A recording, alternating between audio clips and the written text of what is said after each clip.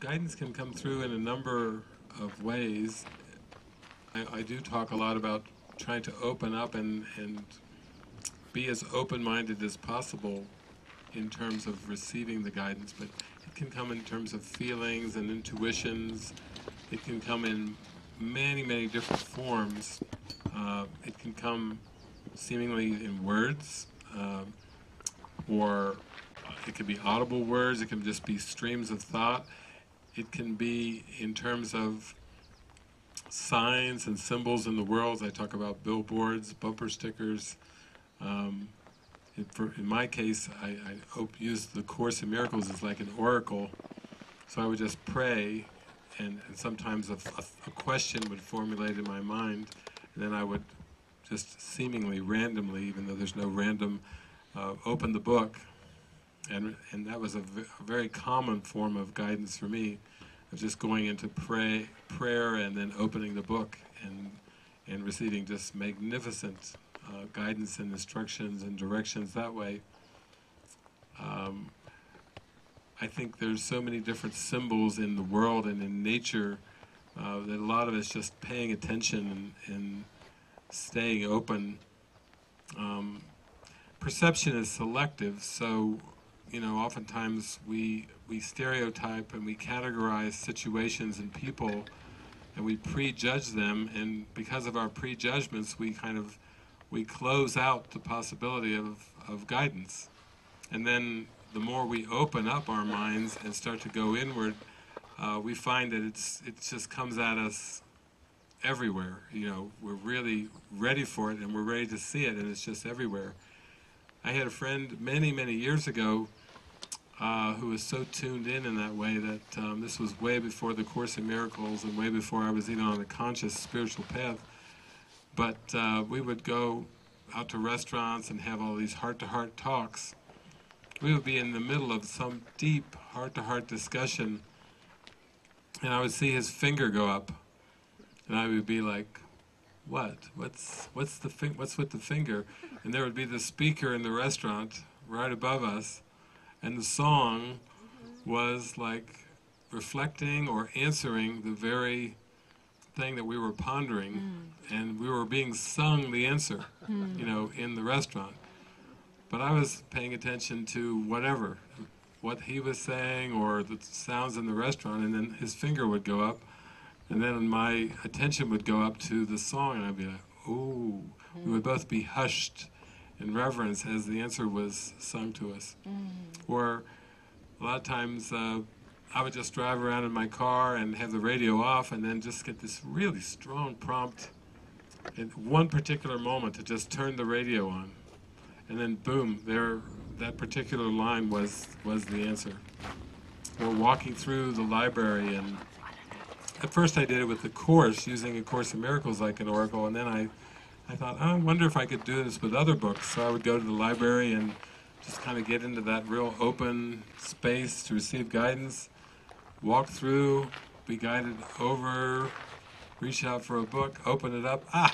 It's the same thing. It's working in all kinds of different sections of the library. I was getting my guidance, through just the willingness. It took a lot of openness for me to just trust that the answers would come and be given.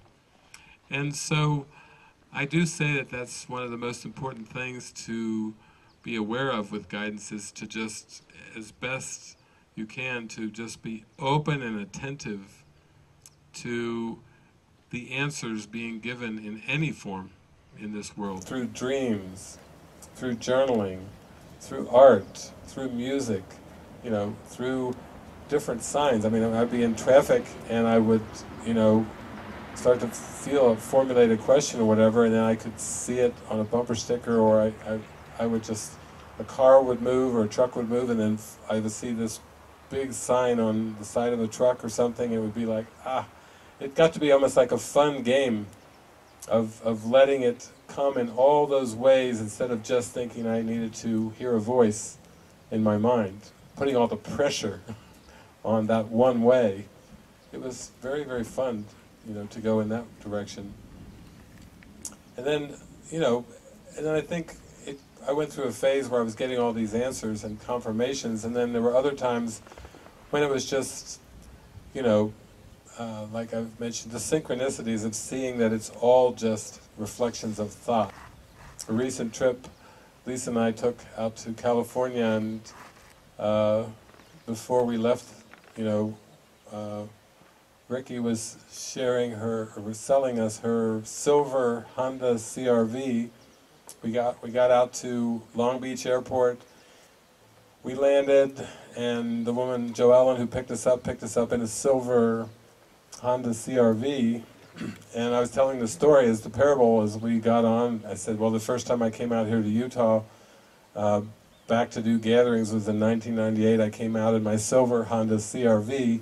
And as I'm telling the parables of now we've got 3 CR-Vs rolling, then as I'm telling the parable, we look to the right, and on the highway, the LA highway, there pulls up on the right side of us a silver Honda CR-V, and we look over to the left, and then there's another, we're flanked on both sides.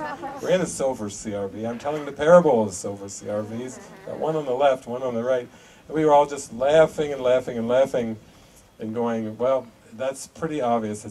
It's just thought, you know. What are the chances of being on the highway with 3 silver CR-Vs rolling along together?